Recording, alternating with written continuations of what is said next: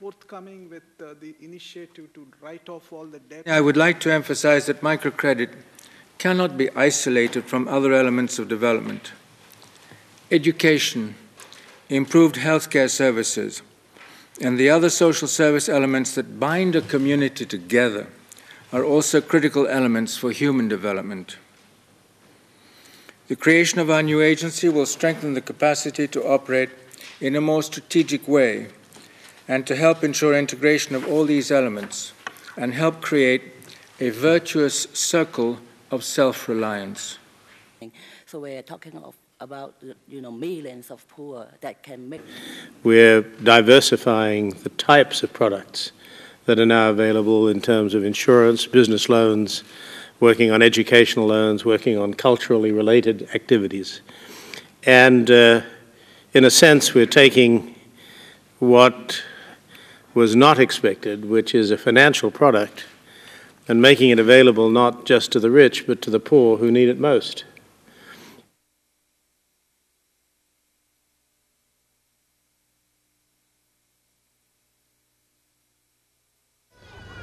It's easy to forget that the poor are as entrepreneurial and financially responsible as any other group.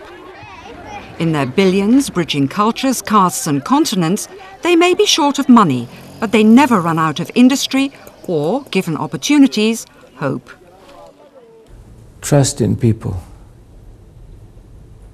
Trust in people. It's an extraordinary phenomenon of development, that the most powerful force is people changing their own environment. What they need in many cases is the wherewithal to change, but the will to change, very often the capacity to change well, because they live in their contexts. That's an extraordinarily powerful force. For decades, the AKAM Development Network has been releasing the enormous potential of the poor to enable their rise out of poverty. This year, it aims to focus that experience and multiply its impact with a new venture, the AKAM Agency for Microfinance. Microfinance starts with making small loans to people who've had to work too hard at surviving to think about improving their lot, who live beyond the reach and outside the target areas of conventional banks. AKDN agencies have found microcredit a good way to help people, families, even whole communities out of the poverty trap. Here are some studies from the AKDN's casebook. This is a Fatemi design, and this is the Moroccan design. In a Cairo slum, Mohammed Haini borrowed $160 to develop his lamp and lantern business. Since then, he's taken out 2 more loans.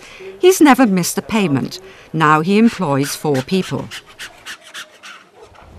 Here's how $120, the price of an evening out in the West, changed the lives of a family in the mountains of northern Kyrgyzstan. Mountain travellers like to buy mare's milk. If you can have your own horse, you can make some money. One man borrowed $120 for a mare. The loan came with some business training. He paid off the loan with enough left over to buy another horse, 2 sheep and 2 goats. He now sends his children to university. Women have proven to be a cornerstone of microfinance. In poor countries, a sewing machine can provide a step up into small-time capitalism. In Pakistan, for instance, one young divorcee with 3 young children has turned a series of loans into a 6-fold increase in income, plus better housing, hygiene and schooling. Tiny injections of capital for anything from a patch of land to a fishing boat can bring enormous profits in human terms. The AKDN has centralised them under the AKAM Agency for Microfinance. Here's one branch, the new First Microfinance Bank of Tajikistan. First and foremost, it is an institution, not a project, not a program, but a permanent establishment in one of the most important sectors in any nation's economy, the banking sector. Like system microbanks in Pakistan and Afghanistan, it will establish outposts across the country and reach out further into remote areas. A bank like our bank does not wait for clients to come to branches. In fact, for us, buildings do not have much importance. We go to our clientele, we visit the villages, we sit down with the people in the villages, and we develop these projects with them. Like these beneficiaries of microcredit in Kyrgyzstan, clients of the new bank will not be just left to sink or swim. They'll get coaching in how to run a business. Remembering the terrible vulnerability of the poor, the agency also will provide insurance against illness and failed crops and other misfortunes that conspire to keep the poor in poverty.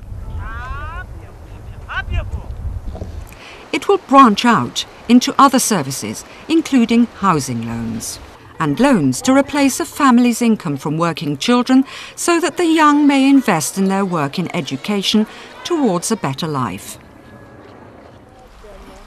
Don't tell these people microfinance is a burden. To them it's like a seed to grow something good.